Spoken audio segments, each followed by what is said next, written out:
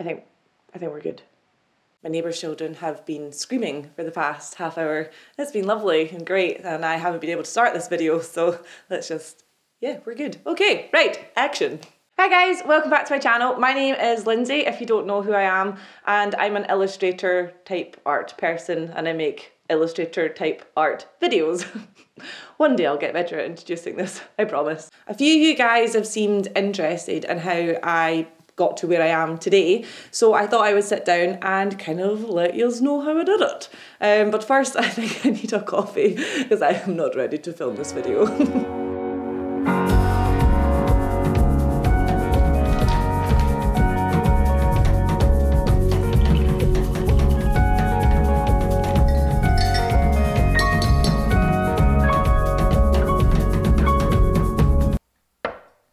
Look how feckin' cute my mug is. I got it for my Christmas. It's from Kath Kidson and it's the cutest thing I own, besides myself. Right, so let's start at the very beginning. What's that from? Is it from The Sound of Music? I think it might be from The Sound of Music. Anyway, let's start at the very beginning. Some of you might know that I went to Duncan of Jordanstone College of Art and Design, or DJCAD for short, which is the art school in Dundee, in Scotland, in the UK, in Europe. In Earth, maybe not in Europe. That's a whole other thing. Anyway, and there I studied illustration. I did a general foundation course for a year and then did my final 3 years doing illustration. So at the end of your kind of time at Duncan of Jordanstone, everybody does a degree show. So this is kind of where everything started for me. So for my degree show, like kind of final projects, I did two kind of main things which kind of led me on to where I am today. So the first thing was I did a series of pencil drawings that were based on Peter Pan. And for that I did kind of scenic drawings where I picked like 3 scenes from the book, and then I also did portraits of characters from the book as well. But I kind of chose celebrities to base them on and then kind of Peter Panned them. This was basically how I learned how to do pencil drawings. I've always kind of known how to do portraits like through paintings and stuff like that, but the pencil drawing, it kind of amplified everything and I knew I was kind of good at it. My second project was a kind of Art Nouveau poster inspired project. So a lot of you guys will have seen like Art Nouveau posters. A lot of people have them up in their house, like the kind of hot chocolate ones or the ones that are like absinthe. Anyway, so I've always really loved that style. So what I kind of did was chose a few celebrities and things that were kind of going on at the time and kind of made them into a story but through an Art Nouveau poster. So a few things that were happening at the time. This is going to age me. Miley Cyrus, when she was at the VMAs and she came out and was like twerking up against Robin Thicke. That happened. Alex Turner dropping his mic at the end of The Brits. I think it was The Brits. I can't really remember. Invoice me for the microphone if you need to. And Kanye West's interview with Zane Lowe, where he was basically like Versace, Versace, Versace, and it kind of went viral. We love Versace, Versace, Versace, Versace, Versace, Versace. We love Versace. So those were the 3 things that I chose, and then I kind of made Art Nouveau posters out of them. From that, I then had stock left because I bought loads of stuff and it didn't all sell at degree show. So once I graduated, I set up an Etsy shop, and those were the things that I was selling. So the Alex Turner, Miley Cyrus, Kanye West, and then all of the portraits that I'd done. They weren't the originals, they were just kind of like scanned versions. I had my little Etsy shop set up. I set up my Classyburd Facebook page and I kind of started. But obviously this isn't a fairy tale and it didn't magically happen like that. So I basically had to start working in a restaurant once I'd finished uni. The hospitality industry, as most of us know very well who went to art school. So I basically worked there for a while, and it was really good, but it got kind of all consuming and I was working like almost every day and I didn't really have any spare time to do anything. I was doing a few projects on the side, so I knew I wanted to start doing my pencil drawings and maybe folk could buy them for like portraits, but to do that you've got to kind of have examples. So this is why one tip if you ever are wanting to go freelance, you can't just expect the stuff to be rolling in. I basically did a portrait of my sister's son, my nephew, and put that out on Facebook and was like, portraits, here you go. And I had to spend ages doing this drawing and I gave it to my sister for free, obviously. I needed an example to get out there. So a few people got back to me and I was doing like pencil drawings on the side and I was doing some paintings, But the restaurant was basically just taking over my life, and I was just dreaming about where knives and forks were and having a little flashback. I'm so sorry. So it was getting a little bit all-consuming, so I knew I kind of had to change it up. I knew I needed to quit because I was being offered manager's position, and it was like, whoa, I cannot do this. So yeah, then I quit. And everybody at the time was like, Lindsay, what are you doing? This is such a stupid decision, because I was making quite good money and I was in kind of a high up position. But I was just like, no, I didn't go to art school for 4 years to then work in a restaurant, which works for some people, and some people love working in hospitality. And if you do that, then fair play to you, on you go. You get free food. Yes. It wasn't for me. So I then started working in a cafe. But the cafe was like it was just a different place. It was filled with more like creative people, and I was working less hours. So I was able to spend more time on drawings and commissions. Whilst working at the cafe, I got myself a graphics tablet, and that basically changed everything for me. I had obviously dabbled in digital artwork at uni, like kind of the posters that you saw, but it was more me drawing it and then scanning it and colouring it on the computer, whereas on a graphics tablet, I was like, I could do anything. I can literally do anything I want. But the problem was I was shite. Basically, I was no good at it, like at all. But I spent a long time trying to like hone my craft of graphic tabletness.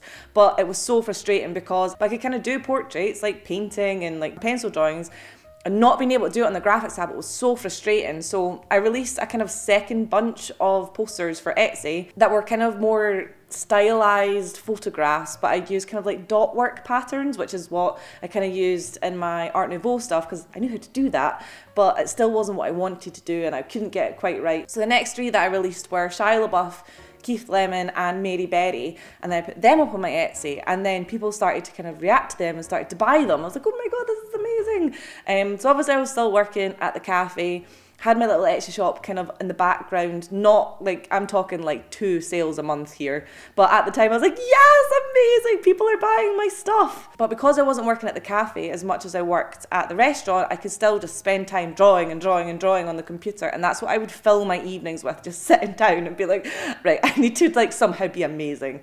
And I would just get so upset with myself if I couldn't do it. And then I basically sat down one day and I was like, I'm going to draw Jon Snow, and I'm just going to draw him the way I want to draw. I don't know how to explain it, but I had this vision in my head, and then somehow after hours and hours of work, I was able to kind of get what I had in my head onto the computer without tracing, without manipulating photographs. I started with a photograph and then started with a blank page on the side and just drew on the blank page and kind of just did it. I don't know how to explain it, but you guys will know that if like you've ever, like if you play guitar, you've been struggling to play a song and then suddenly you're like, oh my god, I can play it like without looking at the tab, and I don't know, it just kind of happened. Sorry, I'm talking really fast.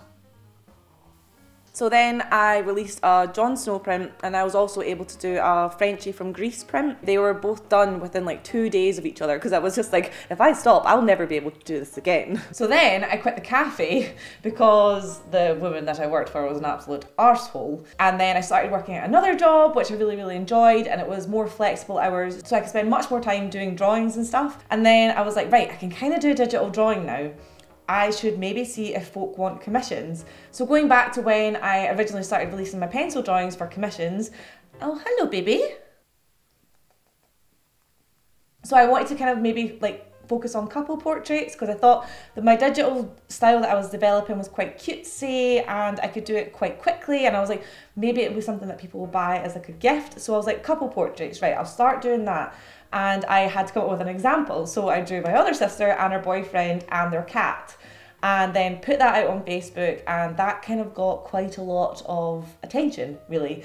But I was quite smart with the way I did it. I went into like all the groups, like, you know, FaceBay and things like that on Facebook, and I was like, look, this is this thing that I do, and sharing it everywhere. And then I started getting a lot of people coming in to me saying like, oh, can you do one of me and like my boyfriend, or can you draw my dogs?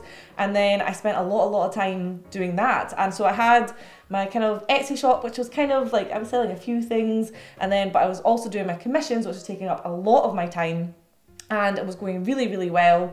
And then all of a sudden we moved to Glasgow. So I was still working with the same company that I was working with in Dundee, but I was kind of in Glasgow, and I also worked with them in Edinburgh for a while, and I also worked with them in Stirling for a while, and I spent a lot of time in my car. But whilst working with them, again, my hours were still quite flexible, and then I sat down and I was like, right, I'm managing with commissions and like the kind of wage that I was getting at my other job, but it was just a constant juggle. Like I wasn't getting enough from either. So I was like, right, I need to kind of focus on my Etsy shop a bit more and try and get more of a steadier income from that. So I was like, right, I'm going to sit down and have a proper think about what I would want to buy if I was on Etsy. So at the time I had a think, and I started to release my drag race stuff, which is kind of when everything changed. So I started releasing these drawings and people were starting to react to them. And I wasn't just releasing them as prints like I had been in the past. I started releasing them on t-shirts and on tote bags, and people started to buy them. I think I am very, very lucky that I started releasing stuff at the kind of like the rise of like Drag Race and the popularity of it. But it was also the fact that I chose to change, to try and sell stuff that I would buy if I saw stuff on Etsy. And I think that's a really, really good tip if you were to take this as a tip. Try and sell something that you'd buy. Don't just try and make stuff and be like, oh, I'm quite good at this. I'll maybe see if folk buy it. If you wouldn't buy it yourself, the chances are slim that someone else would buy it. So aside from Drag Race, like I feckin' love Louis Theroux. And I was like, you know what, I'm going to release a Louis Theroux print in the similar style as my Drag Race stuff, test the waters to see if people like it, and they did. So I kind of continued with that, starting to release more and more kind of character designs of people that I like, kind of alternative celebrities, and put them out on Etsy, and people started to buy them. And everything did start to change. And then I realised basically in Christmas time of 2017 that I was earning more money on Etsy than I was at my normal job. This didn't happen, as you can tell, overnight. It did take a long time. But yeah, I don't know, I didn't feel ready. I suppose it's like when people say that when they're having children, it's like, oh, we weren't planning on having children, we didn't think we were ready, but when we've had our child, it's like, oh, we wouldn't do anything different. It's kind of like that. You never really fully feel ready to go self-employed, and then I just jumped and went for it. It was a bit all over the place and a bit hectic for a while, and the world seemed like it was on fire, but yeah, I did it, and that has been me since Christmas 2017.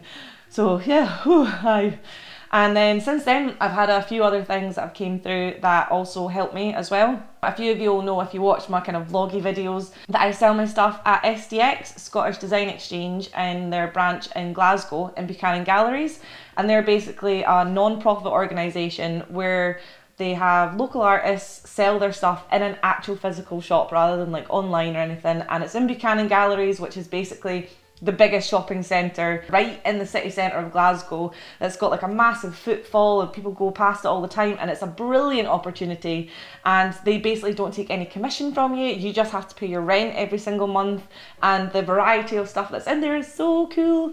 But yeah, they've also been like a massive help, and it's people who maybe wouldn't have found me on Etsy who find me in Buchanan Galleries, and then it's just all really nice and lovely and stuff. So yeah, that's kind of how I have become freelance. I know it's a bit of a higgledy-piggledy thing, and it's not something that you could exactly copy. If you want to become freelance, everybody does have their own story. But what I would say is just be fully confident in what you are selling, because if you love it and you really love it, then someone out there in the world will probably also really love it. But yeah, that's, oh my god, a butterfly just flew into the window. It's the springtime. So yeah, that is my story of how I went freelance. If you would want me to sit down and kind of do like a kind of 10 tips for becoming freelance, I could maybe do that one time. But I thought I would just sit there and kind of tell you my story just now. So anyway, thank you so much for watching. I know it's been a little bit of a different video. I feel like I say that at the end of every other video that I do. But yeah, thank you so much for watching, and I hope you enjoy, and I'll see you in another video soon. Bye!